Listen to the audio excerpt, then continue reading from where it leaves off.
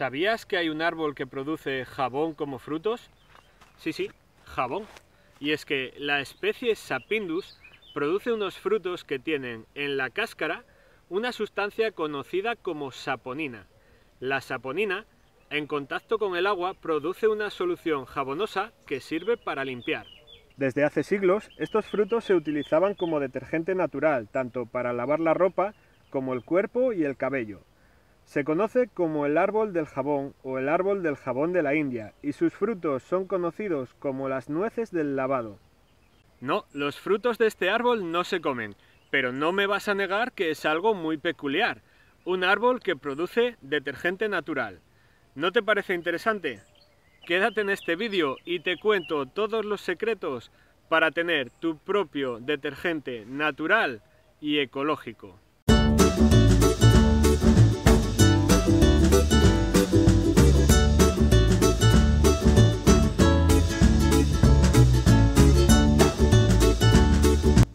Seguramente os estaréis preguntando, oye José, ¿y tú cómo es que te enteras de estas cosas tan raras, tan peculiares?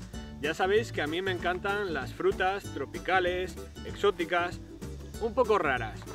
Pues resulta que mis amigos de Ethnoplants son especialistas en plantas y semillas raras, exóticas, tropicales, sobre todo curiosas. Así que os dejaré un enlace en la descripción a su sitio web para que podáis echar un vistazo al amplio catálogo que tiene. A mí me ha llamado la atención que en la naturaleza haya un árbol que, además de no comerse sus frutos, estos sirvan para lavar. Y desde Francia, Ethnoplants me ha enviado unas semillas del árbol del jabón para que os cuente cómo es el proceso de germinar esas semillas y de plantar en vuestro huerto o jardín el árbol del jabón. Originario del Himalaya, el sapindus mukorossi, así es como se llama esta variedad de árbol, resiste bien la sequía, pero debe controlarse la humedad excesiva y el viento, sobre todo en la primera etapa en la que el árbol es joven. Existe una variedad llamada sapindus saponaria, que creo recordar que es americana y que es un poco más resistente al frío. La saponina de los frutos, al entrar en contacto con el agua, se disuelve generando una solución jabonosa. Esto nos permitirá utilizarla para limpiar, con la particularidad de que no vamos a aportar ningún agente contaminante al medio ambiente. Así que de esta manera el agua que utilicemos con nuestras nueces de lavado se podría reutilizar, por ejemplo, para el riego de los cultivos. Este árbol además también puede utilizarse en el jardín como repelente para insectos y como insecticida biológico. Para comenzar a germinar las semillas, lo primero que vamos a hacer va a ser escarificarlas. Es decir, vamos a raspar con papel de lija la parte exterior de la semilla para favorecer que la parte interior se rompa y salga con mucha más facilidad. A continuación pondremos agua a calentar y dejaremos las semillas en remojo durante 24 horas. Al día siguiente sacaremos las semillas y las colocaremos enterradas en turba a menos de 1 centímetro de profundidad.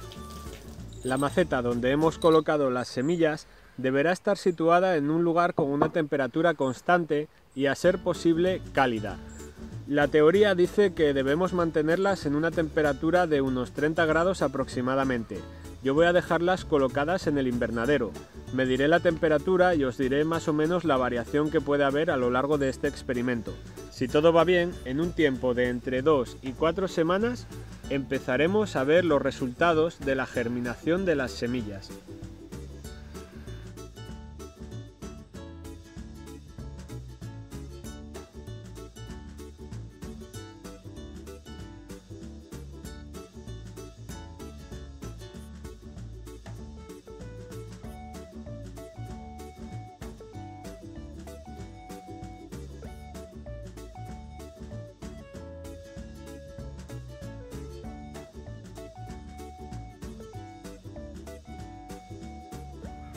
Pasadas 4 semanas nuestra semilla ya debería de haber germinado. De no haberlo hecho podríamos haber cometido varios errores. Podríamos no haber limado o no haber lijado lo suficiente la parte exterior de la semilla y por eso ella tardaría un poquito más en romper esa protección y germinar y desarrollarse. También podríamos haber elegido una semilla que no fuese buena, por lo que no llegaría a germinar. Otro factor a tener en cuenta es la temperatura media del lugar donde hemos dejado las semillas colocadas para germinar. Yo he dejado un pequeño receptor de Oregón para poder controlar la temperatura media y esto es lo que me he encontrado.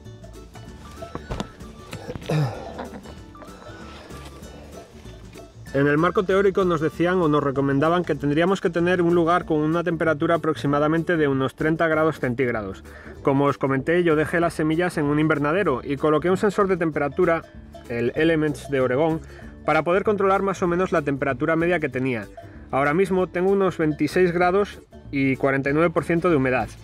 El sensor que había colocado me dice que he llegado a tener una variación de temperatura con una temperatura máxima de 35 grados y una temperatura mínima de 14. Ahora mismo la temperatura es de 26,6 y esto es lo que ha sucedido tras un mes de espera. Exactamente hoy hace 33 días que he dejado las semillas colocadas en los tiestos y aunque pueda parecer aparentemente que todavía no hay nada, aquí podemos apreciar, con mucho cuidado de no romperla, que esta semilla ya empieza a germinar. Este pequeño brote de aquí dará origen a mi primera planta o mi primer árbol del jabón. Lo muevo con mucho cuidado para que veáis que esta es la semilla original sin romper el brote. Y aquí podéis ver cómo sale por la zona que venía rascada o resquebrada de la lima. Volveré a enterrarla con mucho cuidado para dejarla que termine de germinar. Alguien me puede decir, ¿y a qué es debido, José, que hayan pasado ya 33 días y todavía está empezando a germinar y no esté formada ya correctamente la planta? Podría ser o bien porque no he roto suficientemente la protección de la semilla al lijarla. La verdad es que es una semilla bastante dura y hay que tener mucho cuidado de no romperla. O también podría venir el problema por la diferencia de temperatura, ya que no he tenido una temperatura muy constante. Igualmente, como la semilla ya ha empezado a germinar, me queda claro que la semilla es buena, por lo tanto ahora lo que tengo que esperar es a que termine de desarrollarse para continuar con la plantación del árbol. 27 días después de haber visto cómo comienza a germinar la semilla, es decir, pasados 2 meses desde que inicialmente coloqué la primera semilla en las macetas, ya se puede ver la forma que va tomando la planta. Sin embargo, todavía no voy a trasplantar esta planta al exterior, a suelo, ya que es una variedad un poco más sensible al frío que la variedad americana. Así que durante el primer año, por lo menos hasta que alcance el medio metro de altura, la mantendré en invernadero o en un lugar protegido del frío mientras se desarrolla y se hace más fuerte. Una vez llegada la primavera y pasado el riesgo de heladas primaverales, la planta habrá desarrollado un buen sistema radicular, tendrá unas buenas raíces fuertes y grandes para poder extraer del suelo todos los nutrientes que necesita. Probablemente ya supere el medio metro de altura y será el momento de traspasarla a suelo, a tierra, en el exterior. Pero creo que esto mejor os lo cuento en un próximo vídeo con alguna sorpresa más. Como has podido comprobar, plantar un árbol desde la semilla no es mucho más complicado que hacerlo desde maceta o desde la bolsa o cepellón. Sin embargo, el tiempo de germinación alarga mucho más el proceso.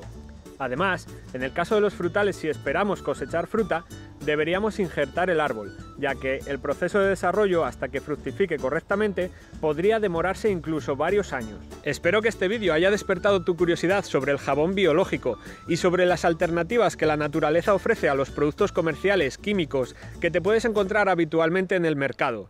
Además, si estás interesado en más vídeos sobre este tema o en alternativas naturales, déjame un comentario y podemos hacer, no sé, algún tipo de vídeo sobre, por ejemplo, cosmética natural, elaboración de jabones, de champús, cualquier cosa que se te ocurra.